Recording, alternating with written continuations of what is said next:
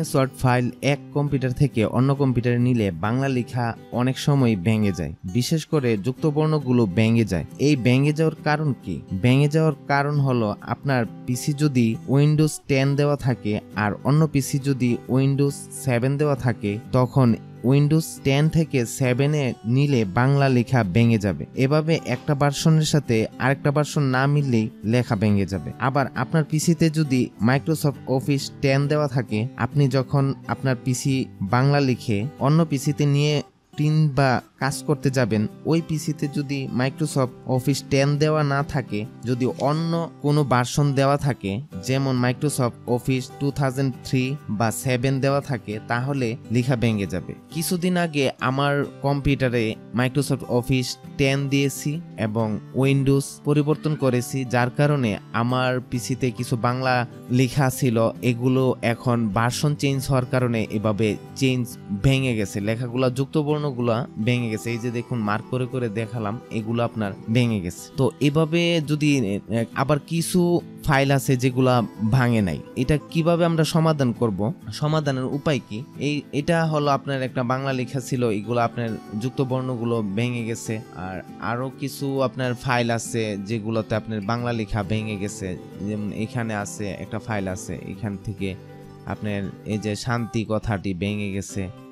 তারপরে জীবন বৃত্তান্ত, এখানে এই বৃত্তান্ত কথাটি ভেঙে গেছে। তো এগুলো থেকে আমরা কিভাবে এটা সমাধান করতে পারি? আমি দুইটা পদ্ধতি দেখাবো কিভাবে আপনার বাংলা লেখা ভাঙবে না। তো অন্য এক পিসিতে অন্য পিসিতে নিলে আপনি যখন কাজটি ফাইনাল থাকবে, যদি আপনি নিতে চান, নিয়ে শুধু প্রিন্ট দিতে চান, বা আপনার বাসায় কাজ করে আপনি দোকানে প্রিন্ট দিতে চান, তখন এই লেখাটি আপনার যখন থাকবে, তখন আপনি ইচ্ছা করলে এখান থেকে আপনি যদি 10 দেওয়া থাকে, সরাসরি আপনার উইন্ডোজ 10 মাইক্রোসফট অফিস 10 দেওয়া থাকে, তাহলে আপনার সরাসরি এখান থেকে আপনি সেভেজে গিয়ে আপনি এখান থেকে পিডিএফ করতে পারেন। এটা 7-এ হয় না, শুধু মাইক্রোসফট অফিস 10 এর মধ্যে এটা সরাসরি এখান থেকে পিডিএফ দিয়ে আপনি সেভ দিলেই আপনার পিডিএফ হয়ে গেলে আপনার আর এটা দেখা গেছে আর ভাঙবে না, লেখা যেমন আছে এরকমই থেকে যাবে। আর 7-এর মধ্যে বা এর নিচের ভার্সনগুলোতে আপনার এইভাবে সেভেজিক যে আপনার পিডিএফ পাবেন না, তার জন্য আপনার একটা যে কোনো একটা সফটওয়্যার ওয়ার্ড টু পিডিএফ একটা কনভার্টার আপনার ইনস্টল করা থাকতে হবে আপনার কম্পিউটারে। তাহলে আপনার ওয়ার্ড টু পিডিএফ কনভার্ট করে নিলে আর সমস্যা হবে না। আপনি পিডিএফ যখন নিয়ে যাবেন তখন আর লেখাটা ভাঙবে না। এছাড়াও আমি একটি বিশেষ পদ্ধতি দেখাবো, যার মাধ্যমে আপনি ইচ্ছা করলেই আপনার লেখা ভাঙবে না, কোনো সময় আপনার লেখাগুলো ভাঙবে না। এটা হলো, আপনি যখন ফাইলটিকে সেভ দিতে যাবেন, আমার কিছু লেখা ছিল যেগুলা একেবারেই ভাঙে নাই, ভার্সন চেঞ্জ করার পরও লেখাগুলা ভাঙে না, যে হুবহু যে এরকম আছে এরকমই আছে, কোনো লেখাগুলা কোনো যুক্ত অক্ষর ভাঙে নাই। তো এটার কারণ হচ্ছে, আমি এখানে দেখুন এই দুইটা ফাইল আমি এই ফরম্যাটে রেখেছিলাম, রিচ টেক্সট ফরম্যাট। এটা হলো আরটিএফ ফরম্যাট আর কি, আপনার রিচ টেক্সট ফরম্যাট।